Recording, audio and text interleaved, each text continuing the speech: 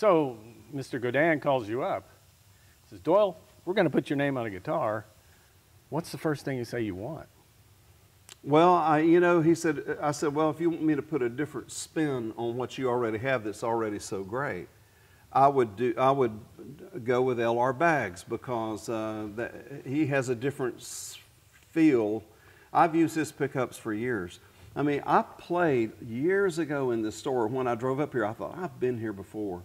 And it was years ago with another guitar company. But even then, I had a signature guitar. L.R. Baggs was in my guitar. And then I went with another company because they asked me to help kind of resurrect this old guitar brand. And then they sold the brand, but I had a very successful signature guitar with them and L.R. Baggs. And so when I went with these guys, I said, well, that's the key to my sound. But here's the thing. I actually asked them not to put my name on it. I said, you don't have to put my name on this guitar. I mean, because basically Robert came up with this design of this particular guitar, and it was already perfect. Now, they did a couple things, like they put little white roses on it and things like that. But I picked out the guitar. Now, they have an 1 3/4 neck width on here, and then also the position markers, things like that. There was one other thing I did ask them to do for this guitar, and because you saw me bend the string, and that's to do away with the slotted headstock and just put a solid headstock on there. And it works really, really great. And so, I sat down, actually wrote down about 20 or 30 names. You could call it this, you could call it that. I said, I don't want to sound crass.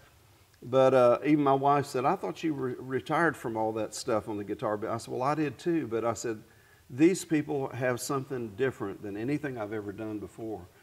But Robert and Simon and all, Patrick and all the guys over there, they said, no, it has to have your name on it. It has to be a Doyle Dykes model. And so, I mean, that was a great compliment, But, from my standpoint, I mean, Robert Godin and also the L.R. Baggs, it's like heaven and earth kiss, and this little guitar got caught right in the middle of the smack. And so it's all so much their genius, but I guess it wouldn't have existed if it had not been for me, I guess.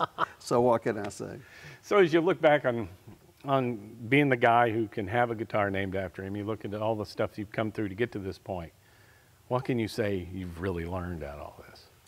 Oh, I've learned a lot about tone. I've learned a lot about tone woods. I've learned a lot about electronics and things like that. But I've also learned what people like, especially the guys that play my style of music, and kind of what works and what doesn't. And, a lot of it is your right hand. You've seen that with me. Yeah. And if you have a guitar that's too big, too boomy. Now I have a lot of old guitars. I mean, I have a song called Guitar Poor. I'll do it tonight, but some of it says, I got flat tops, arch tops, steel string, gut string, solid body, hot body, 6-string, 12-string, acoustic, electric, and resonators and more. Cutaways, non-cutaways, double cutaways, flame tops, gold tops, jumbos, dreadnoughts, double Alls, triple Alls. Man, I'm guitar poor. And so I love guitars, and I have a lot of guitars, but what works for me, it won't be my old J200 Gibson from 1958. I wouldn't attempt to play How Great Thou Art on the stage with that, or do half what I do on this guitar. But because it's thin, and that's a gorgeous guitar, but because this one is thin, it on the right hand it's very responsive. It's so quick, it doesn't feed back. It has a full tone. I mean, throughout the entire spectrum, it'll fill up a room. Here's the thing. I've learned how to put a guitar together where I can walk up and not have to think about anything but just playing. All that other stuff has been done, and when you can do that, then that's the guitar you ought to be playing. So I've found out that that's kind of what I've gone after all these years. That's awesome. Just one more thing.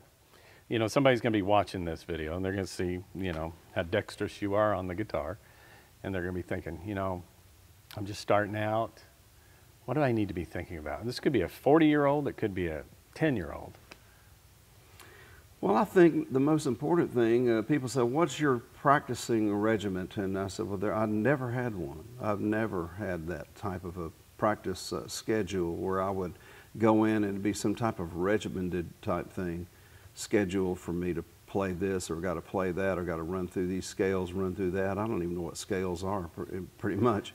I know there's a scale for every chord, and I've learned through playing so many years that sort of thing. But to me, it's always playing the guitar, and emphasis on that, you know. And I mean, Merle Travis was always that way. When you hear Merle,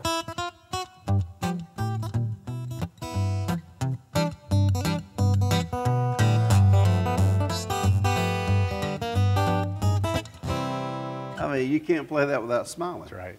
You know, That's the joy. and the other thing too, people ask me all the time how to get to the next level, and it's real easy. Get out and play for other people. That's right. Don't just keep it up in your and hoard it up in your own room, your bedroom or house, but get out there and play for somebody else. Well, Doyle, thanks so much for coming to Evansville, Indiana, and to more music. Thanks.